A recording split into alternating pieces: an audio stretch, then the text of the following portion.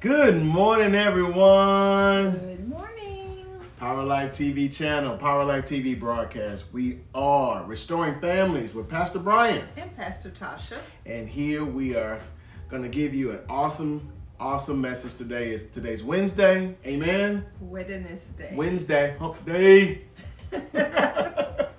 I like Wednesday. You do? You know I like Wednesday. Ah. You know why I like Wednesday? No.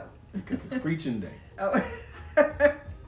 Work day. Yes, I did. Every day is work day for me. It really is. Every day is work day for me. But I really enjoy the time that we are spending in the Word in our Bible studies. And so this is fun for me. This is really fun. Well, this is the day that the Lord has made.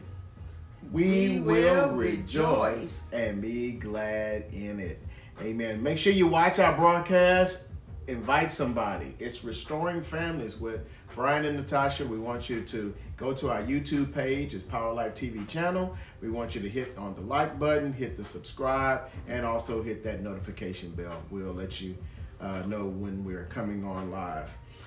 Before we start our broadcast today, at the time of this recording, I want to say our prayers go up for the DeMar Hamlin family.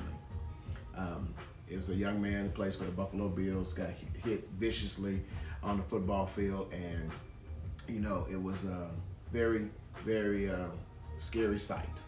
And we pray for that young man. We pray for a speedy recovery for him. Pray that he comes out of it, but we also pray for the families and pray for all of those football players that have gone through such tragic and traumatic things. So our prayers go out to them. And we just pray for the peace that passes all understanding. Amen. So we've been dealing with this subject called hearing and being heard.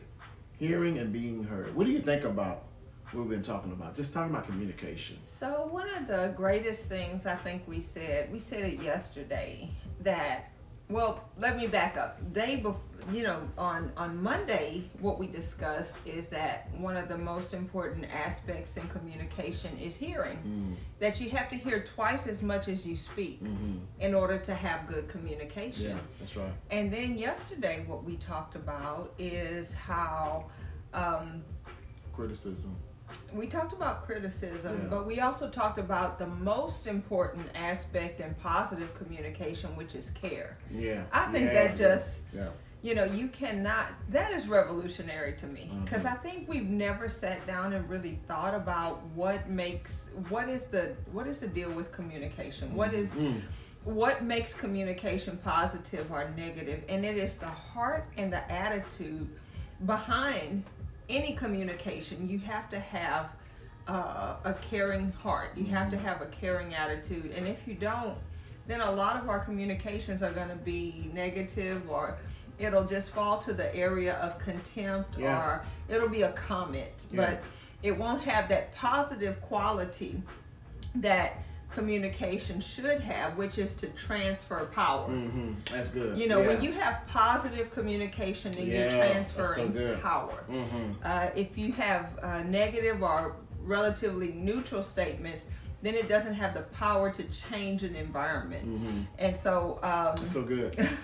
It's so good. The thing about transferring power is when God spoke in the beginning to the woman and to the man, what a lot of us thought that he was just saying to them, let us make a man in our image and our likeness, and man be.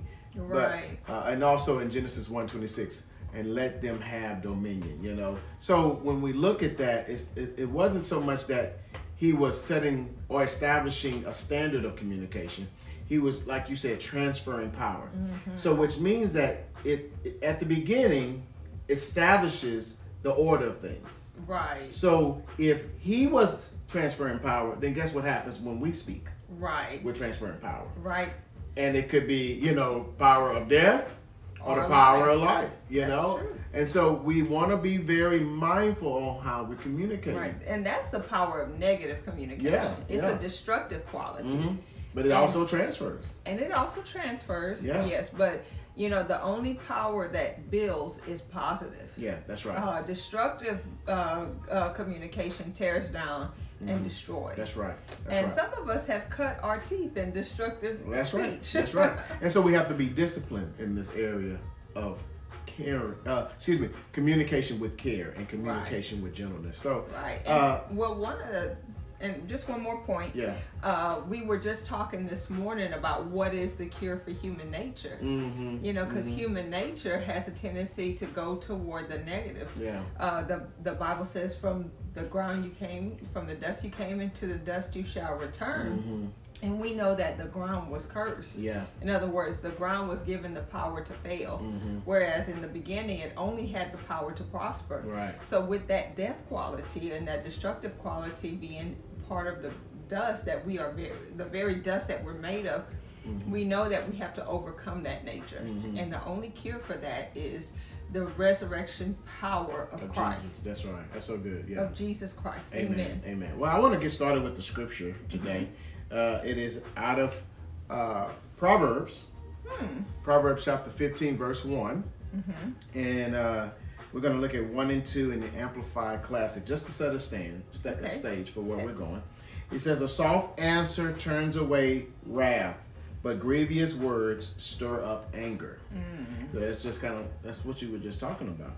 He says, the tongue of the wise utters knowledge rightly, but the mouth of the self-confident fool pours out folly. Now we know, what is a fool? The Bible says a fool says in his heart, there is no God. There is no God. But it's interesting, it says a fool says in his heart. Right. So he doesn't necessarily have to say it with his mouth. That's interesting. Think about that. You're right. With the mouth we can say yes to God. Oh yes, I believe. I believe. But with the heart, you could be far from him. Jesus made that statement. He said, you tithe of the mint and the cumin, and you do all of the outward things, but your heart is far from me. You forgot about the weightier matters, And so we have to realize that a fool says in his heart, there is no God. And when you're speaking like a self-confident person, you made this on your own. You did this. I'm this way. You fight against the very knowledge of Christ. Very true. You fight against the very knowledge of what God has said about you, What has he said in his word? Yeah, you constantly call yourself sick. Well, God says you're healed, So that's a self-confident fool. That's saying in your heart, there is no God. Yes. Now, the next verse, in verse 3, says this: the eyes of the Lord are every place, keeping watch upon the evil and the good. And you said this yesterday. This is accountability. That's accountability. That's exactly right. So if you know that the Lord is not only, the Bible says this, that he watches over his word to perform it. But we never think that he's watching over our words. Oh, that's good. Yeah. We don't think that he's paying attention to what we're saying. But as the king's kids, as God's children, he said in his words, you will decree a thing and it will be established unto you. So when you go around criticizing and complaining, you are prophesying your own future. Wow. When you call your kids and you say, you're not going to amount to anything, don't be surprised when they don't go far in life. Or just calling them bad. He's so bad. She's so bad. Well, why would you say that? Right. What prompted you to say? You have to think about what prompts you to say the things that come out of your mouth. And why are you saying that? Are you saying that to be funny, or to impress others, or to put down the actions of the child as something that shouldn't be paid attention to? Right. So we have to be very mindful of what we're saying. Now, verse 4 says this: a gentle tongue, and I love this, with its healing power. A gentle tongue with its healing power is a tree of life, but willful contrariness in it breaks down the spirit. So when you're willfully contrary, you're breaking down the spirit of a person. And I think you mentioned yesterday what willful contrariness means. To be contrary, to be oppositional. Right. So willful, that means my own will. To willfully or on purpose be oppositional. In other words, I am sowing seeds of contempt with my tongue. If you say right, I say left. If you say up, I say down. I always have a contrary comeback to any statement you make. Wow. So now we're getting into really one of the main themes of what we're talking about today, which is the spirit of contempt. Contempt. Yeah. Very often people will make statements from a moral position of superiority. In other words, I think I'm better than you. So I'm not saying it. I'm not saying things to be uplifting to you. When I make statements, I'm being uplifting to me. This is contemptuous statements. And I want to kind of go back over what we did yesterday, if you don't mind. Yesterday we started off talking about criticism. Now, remember, this is the 4 most corrosive negative communication behavior patterns. We call them the 4 horsemen.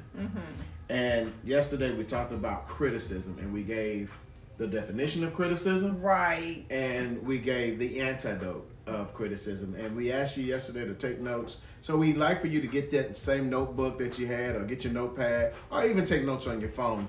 And write these things down that we're talking about today, because it's going to help you. Today we're going to look at, what's the next one? So the next one is contempt. Contempt. Okay. So yesterday we talked about criticism, which is, verbally attacking a person's character. We don't often think when we're criticizing that that's what we're doing, but that's basically what we're doing when we're criticizing. Yeah. And we found that one of the best antidotes, especially if you have a partner or a person in your life who is typically critical, that the best thing to do when they're being critical is to not escalate this behavior by joining in the party or being defensive. That's not going to help. The best thing we could do is have what's called a gentle startup. And you might say, well, what's a gentle startup? Well, that's when you say, pretty much you're using words that have to do, talk about yourself. And not in a gloating kind of a way, but you're saying, I feel and I think. It's never a crime to talk about how you might feel. And when somebody's being critical or criticizing you, you want to make statements that express a positive need and express a positive want, and you're talking about your feelings, so I think I feel I feel tired from work, could you help me in this area? Those are positive things that will not escalate that need in the other person or that desire to criticize. Well, another one is, and a lot of arguments stem from trauma triggers. So true. And a lot of us are not honest enough to say, hey, I'm feeling anxious over the situation. We're about to go over to this person's house, and I never have good vibes when I go over there. I don't think they treat me right.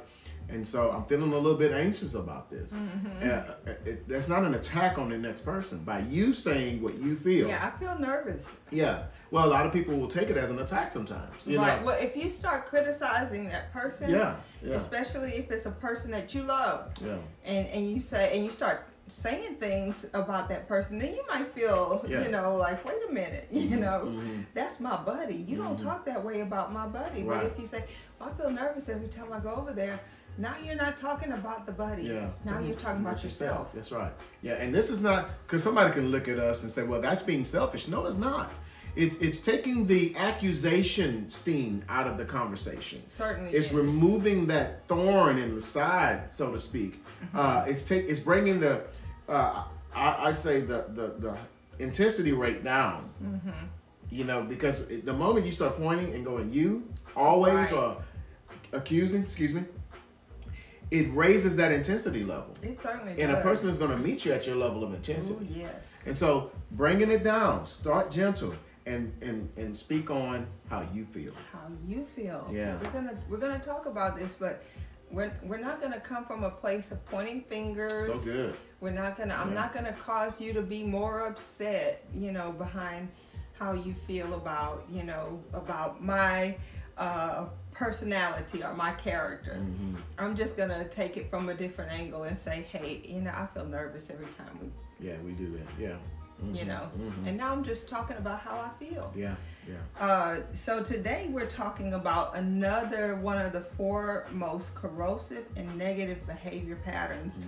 And this one is a big one because this one is very much indicative of divorce. Yeah. When you find a couple who are contemptuous, you can, it's one of the most corrosive and destructive behavior patterns in any relationship. It really is. Yeah. Now, for the audience sake, because I know you and I have studied these things, but what is contempt? What is the real definition of contempt? And maybe you can give us, a synopsis of what it is. Well, contempt is to make a statement from a position of moral superiority. So basically, one of the things that you find in a contemptuous person is sarcasm. Okay.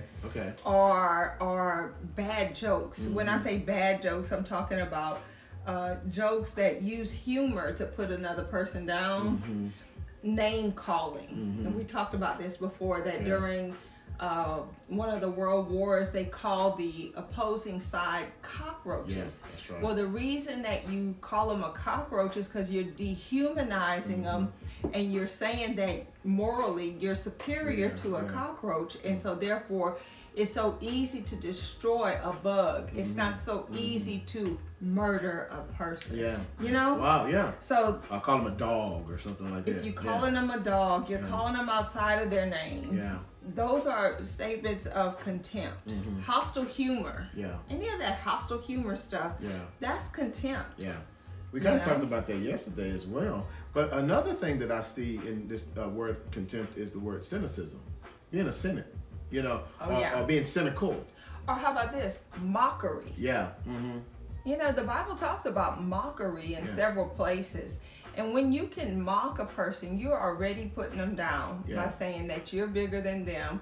You're making fun of something that is part of who they are.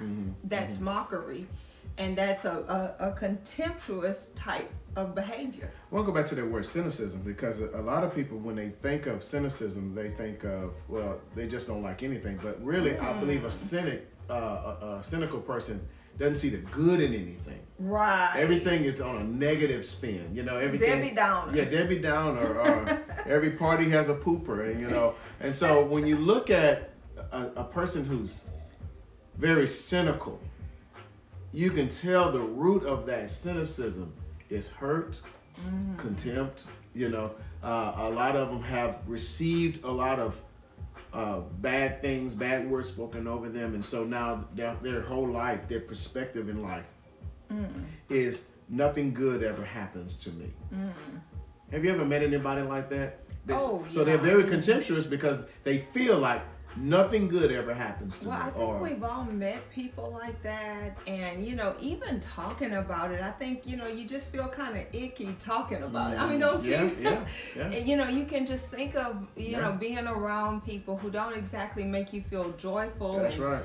Full of laughter. They just really kind of suck the energy out of the room. And even thinking about it, it's like, I'm kind of checking my own self right now, like, ooh, I feel bad just talking about it. Yeah. But but the thing about this is that no person will be successful unless they have self-evaluation or self-examination.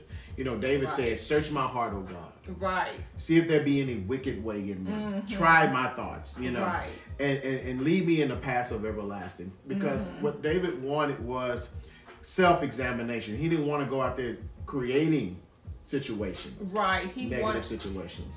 And you mentioned just yesterday the prayer of Jabez. Yeah. How Jabez had a name, and his name meant that sorrow. That he brings sorrow everywhere he goes. And he said, I don't want to be called sorrow. Yeah. That's so good. And so he went to the Lord and he said, widen my tent stakes. Cause my influence to increase. Right. Let me be a positive influence to all who are around me. And so God granted his request. Yeah.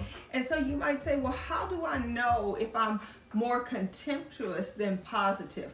Well, one of the things that we learned from Dr. Grotman is what he called a 5-1 ratio. Okay. In other words, for every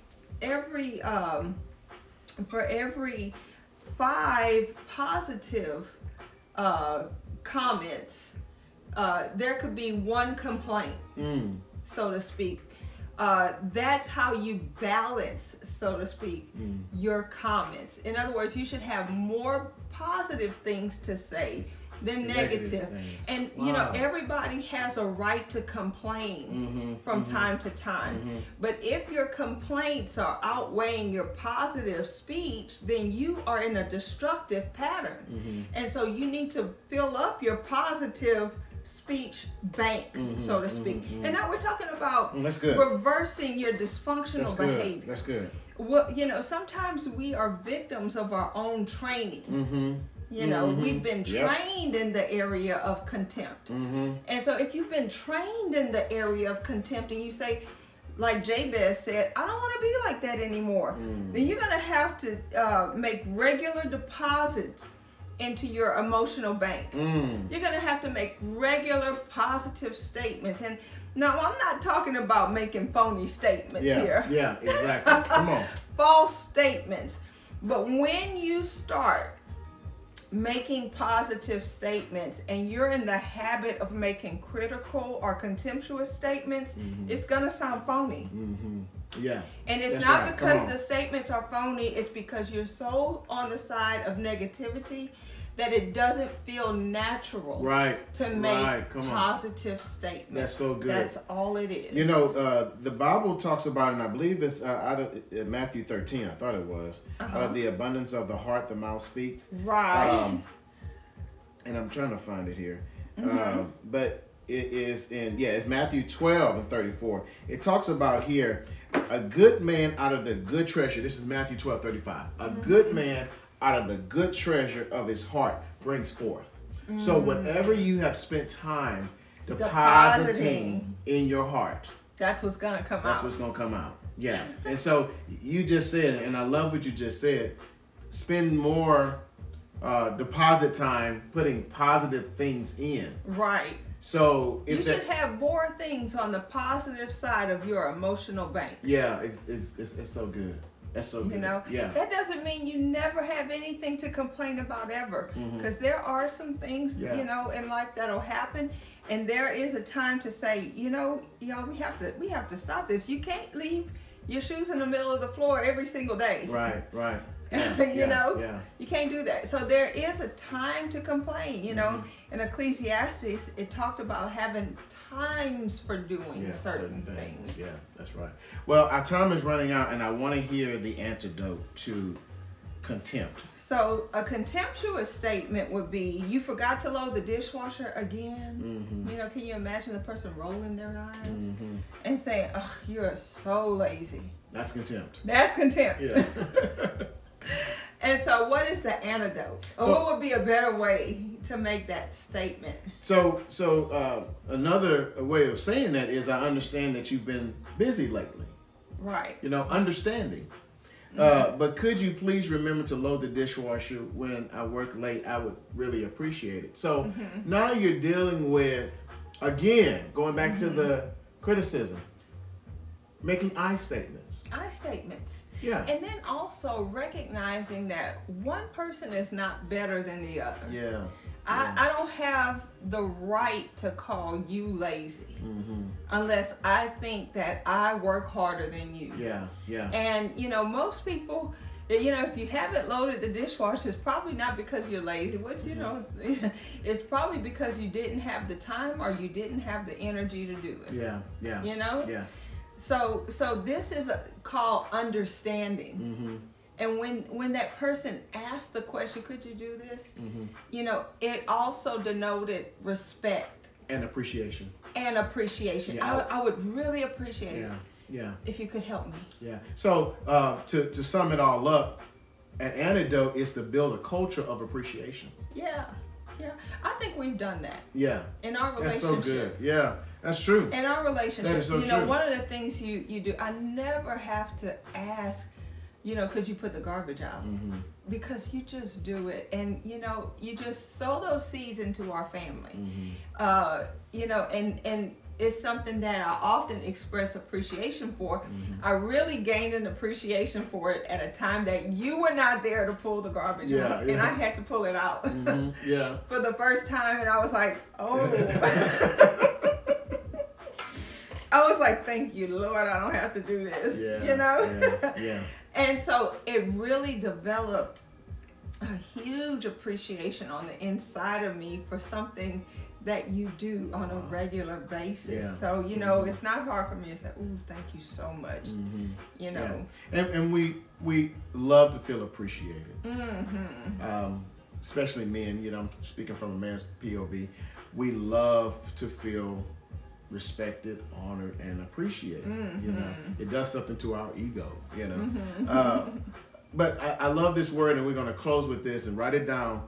The antidote to contempt. Oh, I'm sorry. You okay? The antidote to contempt is build a culture of appreciation. Remind yourself of your partner's positive qualities and find gratitude for those positive actions. Right. You don't have to dwell on a person's negative qualities. You never have to remind a person of the things that they do wrong. Yeah, they probably already know. But when you say, you know what, so I love it when you do this. You really made my day. Thank you so much. You know, you're the best thing that ever happened to me. Yeah. Those are things that build a culture of appreciation, and you'll find that whatever seeds you sow into that emotional bank, you'll get it back. Yeah. You know, you're going to be oh yes, good measure, pressed down, shaken together, and running over. It'll come back to you, maybe not immediately, but it will come back in waves. So you good. know? Yeah.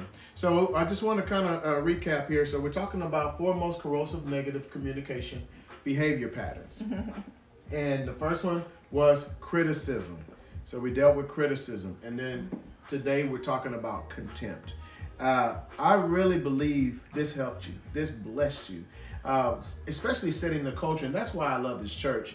Our church, you know, and I say this with all confidence and boldness, our church, you know, because God has helped us shape a culture in our community, in our church of loving people to life.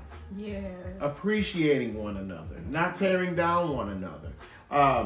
I love it when we all come together and we are speaking nice over each other, you know. And I don't like the phoniness, and I know we don't see much of that in our church, you know.